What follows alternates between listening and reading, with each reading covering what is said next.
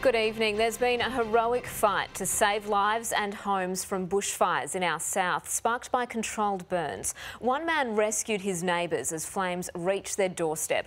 Michael Stamp is in Albany tonight. Michael, crews are assessing the damage. Alice, firefighters managed to gain the upper hand after the bushfires destroyed 2 buildings and forced evacuations. There are now calls for a review of controlled burns after the fires broke free so quickly.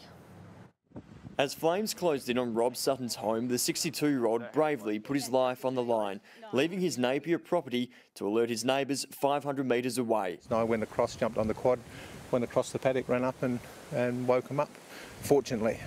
His neighbours unaware of the danger. Because I banged and yelled, banged on probably 3 or 4 windows, and then I had the thought that perhaps they've gone already.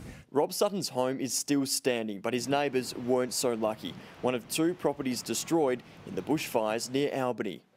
It's devastating really, but I feel really sorry for these people because they've only been there for living in the house for probably 6 months and basically walked out with what they're wearing with a few little bits and pieces. The homeowner has told 9 News he'd like to thank Rob Sutton for saving his family and another neighbour for also helping. Overnight, firefighters managed to gain the upper hand. Unfortunately, last night we finally saw it coming around to west-southwest, followed by some rain. So it's given us the opportunity, with some of those fires being extinguished by the rain or suppressed, and allowed us to get on top of the fires.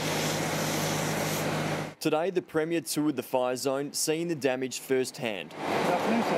Nearly 50 blazes across the Great Southern this week were started by controlled burns carried out by local residents. They're being blamed for the fires in Napier and Redmond, fanned by strong winds. The Department of Parks and Wildlife carried out 2 prescribed burns, which took off in the Stirling Ranges. There are now calls for an overhaul of the state's prescribed burn system.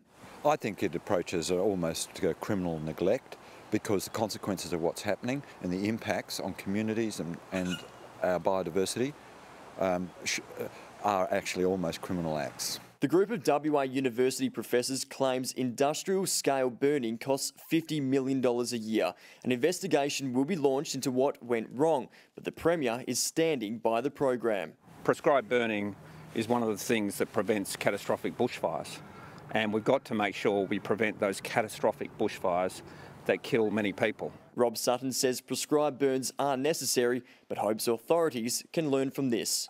Someone's looking after us. I don't normally go to church, but perhaps I should consider my options.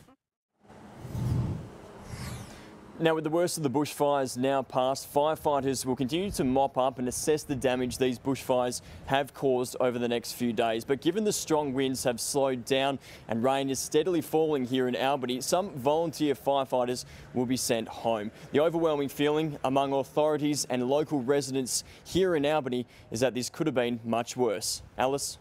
All right, thank you, Michael.